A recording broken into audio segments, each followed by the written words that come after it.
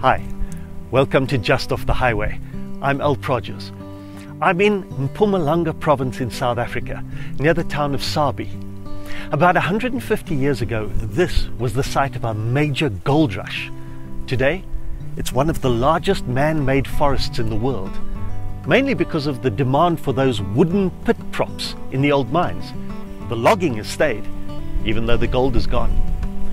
I'm looking for a connection between a famous story and a place that's supposed to be here because it's in the guidebooks, but local people don't seem to know about it anymore, which is kind of weird.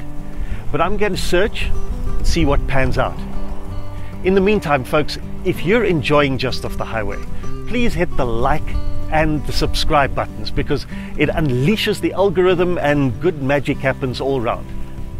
And if you can help me make more of the kind of content that you like by joining as a member, if you do, you'll get regular exclusive bonus features. Just go to buymeacoffee.com/Prodgers and add your support. It's totally secure and you determine exactly how much you'd like to tip. Right, here comes the famous bit of the legend. In the 1880s, a young man named Percy Fitzpatrick came drifting through this country when it was still wild, prospecting for gold, working as a transport rider, hunting, living a life of pure adventure. So in later years, he became a hugely successful businessman, a controversial politician. But if that's all he'd done, at most he'd probably have some obscure street named after him to give today's politicals something to argue over. Instead, Percy Fitzpatrick's name is remembered around the world because he adopted a dog, a mongrel, who was the runt of the litter, nicknamed the Little Rat. Young Fitzpatrick described him as looking more like a tok-toki beetle than a puppy, and the other men in the camp thought that this odd-shaped, ugly pup was a disgrace, should be drowned. But Percy Fitzpatrick couldn't bear that.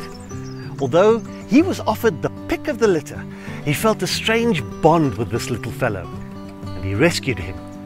And that dog repaid that kindness many times over. Fitzpatrick had at last struck gold, and he didn't even know it.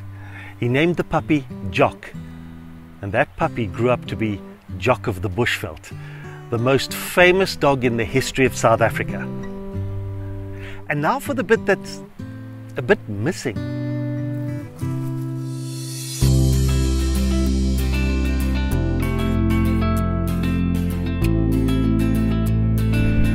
I'm here at the famous Mac Falls.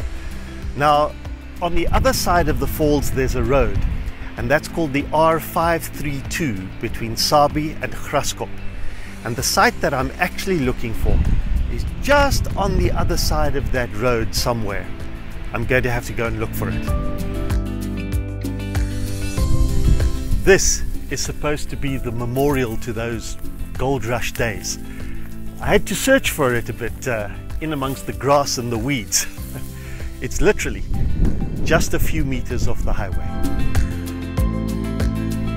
I came here to find a bronze plaque commemorating Jock, but it's been lost or stolen, probably for its scrap metal value.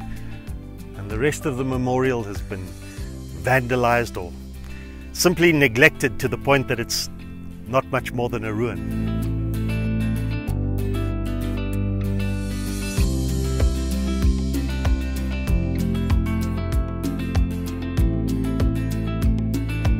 This memorial depicts those dangerous old routes and hazards that the miners and transport riders had to negotiate more than a century ago. It was built to allow you to situate yourself in the landscape, to look in all directions and feel history come alive along these paths where Jock and his humans actually walked. And this site was actually chosen because it's believed to be exactly where Percy Fitzpatrick had a life and death struggle to save a wagon and oxen and its occupants from the raging, flooding Mac River. The wagon must have been pretty beaten up after that ordeal.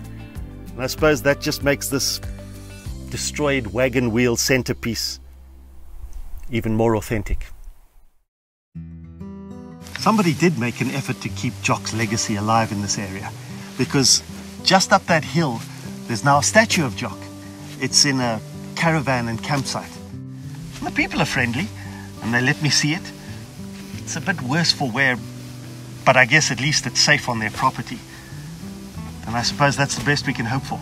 Sometimes going just off the highway is sad and frustrating. I mean, this monument was supposed to be an interactive experience, and it's just sad. Let's get out of here.